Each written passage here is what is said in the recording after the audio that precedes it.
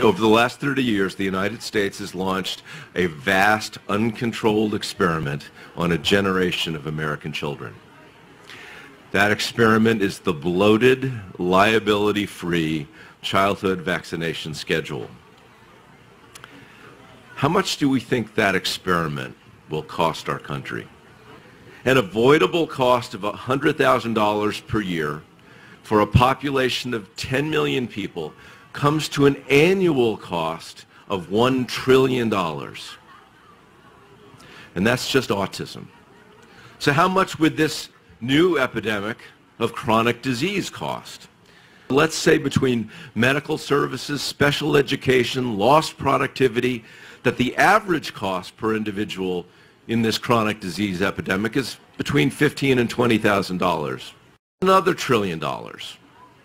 That's in addition to autism, and that's just among young people. If we fail to stop that epidemic and extend it to a population of 400 million people, you get a disease burden, a cost of disease burden of over $3 trillion. This year, the size of the entire United States economy was $20 trillion. We're talking about a dead weight anchor on our future economy that's as large as the economies of Germany, France, or India. Is that a weight our country can afford?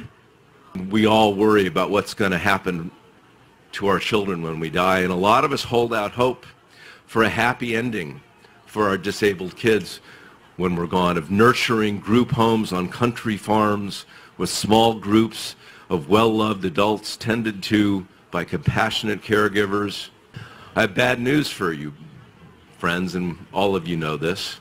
Unless you have a few $1 million set aside in a trust that'll grow, that's not happening. In the face of the autism tsunami, unless we do something, a lot of people are going to drown.